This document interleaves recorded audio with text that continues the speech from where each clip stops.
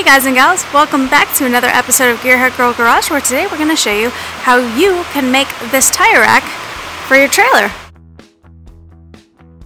Alright, so to get started, you want to go ahead and make a rough idea of your design, take some measurements, and get some pipe.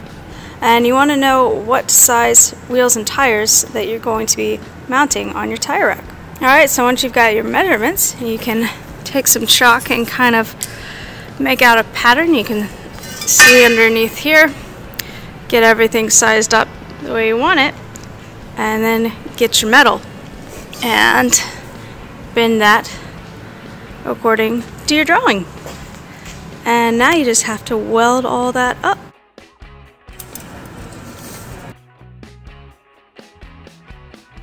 Alright, so once you have measured, cut, and welded your bits together, you can start getting ready to put it on the trailer.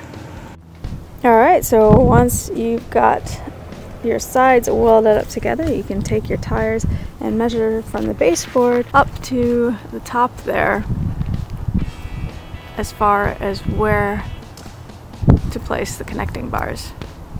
Alright, so once you've measured and cut out your cross members, you can get a buddy to hold this and start welding them in. Alright, so a magnetic level can go a long way in making sure that you weld in the correct spot.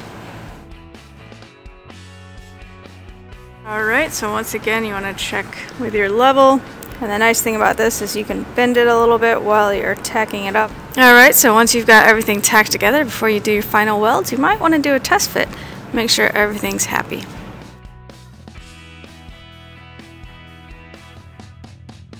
Alright, so you can see here everything is nice and welded together. You can go ahead and mount it to your trailer now, or you can add some additional stabilizing bits.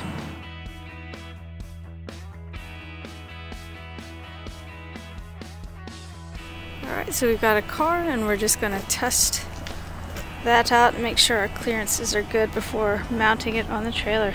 Now you can either weld your tire rack onto your trailer directly, or you can weld on feet that allow it to be detachable. Alright, so you can go ahead and mount to your trailer. Alright, so once you've added any additional pieces or bracing that you wanted, you can hit any rusty metal with a wire wheel and buff it all nice back to clean metal and give it a protective coat of paint. Alright guys and gals, thanks for watching. If you enjoyed this episode, please hit like and subscribe, and we'll catch you guys back for the next one. See ya!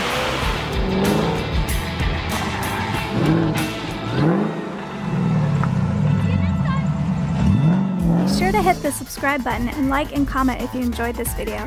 If you want to be awesome and provide support for better content, click on the Patreon link in the description below.